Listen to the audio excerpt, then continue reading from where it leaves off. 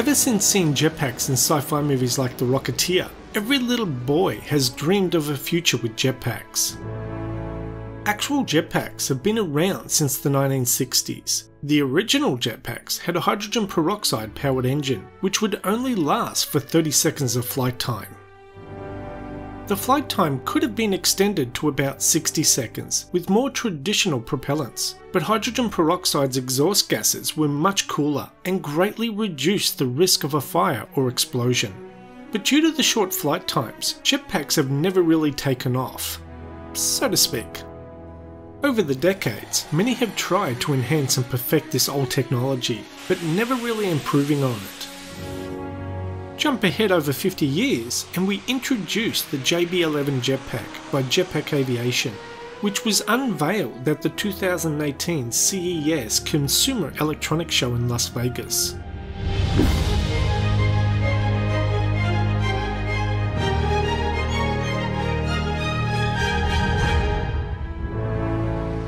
Jetpack Aviation has been developing their jetpack for 10 years, and the JB11 is the latest version.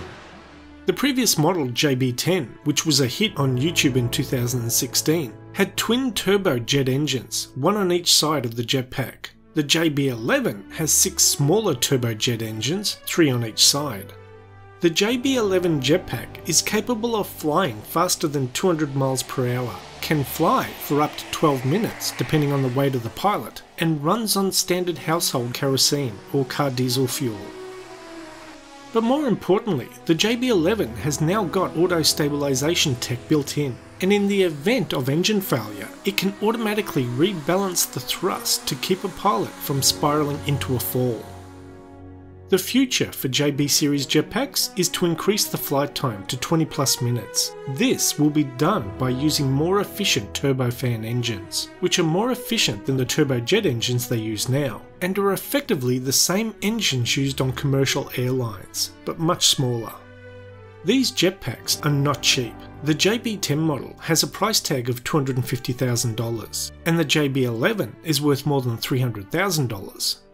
But Jetpack Aviation are so confident in their jetpacks, they will soon be offering jetpack experiences, where people can come and try a jetpack at their California training center. As I said earlier, jetpacks have been in development for about 60 years, but it would appear we are getting closer to the day that we can fly our own jetpacks.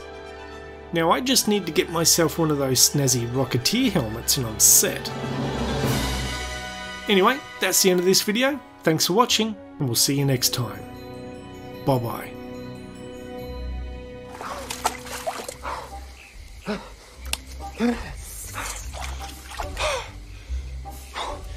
I like it.